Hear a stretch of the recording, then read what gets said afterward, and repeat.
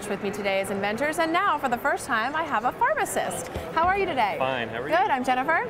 Fred. Fred, nice to meet you. So you got the white coat on and everything. I'm assuming we're going to talk medical. Yes, we are. Tell me a little about your product. Well, the product is called the Medi-Ring. The Medi-Ring. And it's just a simple device that lets you know exactly what's in your medication bottle.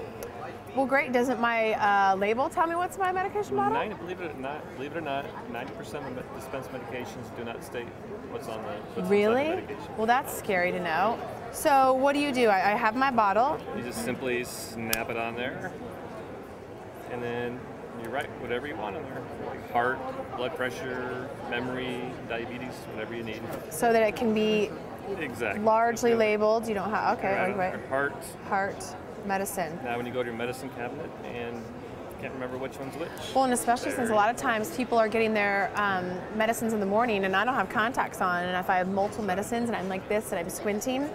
This is interesting. Now, working in the pharmaceutical industry, why did you see the need for this? Well, I get a lot of my customers coming up, and especially after a hospital discharge, they're given 10, 15 different meds. They would ask me to write on the labels what it's for. Right. And legally, I can't do that.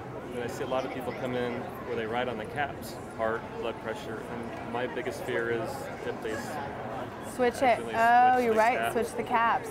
And it's nothing but trouble after that. No, that's a good point. We were on vacation and someone was watching my animals, and my dad's blood pressure medicine was out, and I think my animal's allergy medicine was out, and I'm like, just make sure we don't switch the medicines as you're giving it to the dog. This is a really unique idea. So are you seeing more to sell this in a drugstore or whatever, by the pharmaceutical counter, and people would buy a lot of them and just keep them at home and do it themselves? Right now we have a 3-pack that we're trying to sell.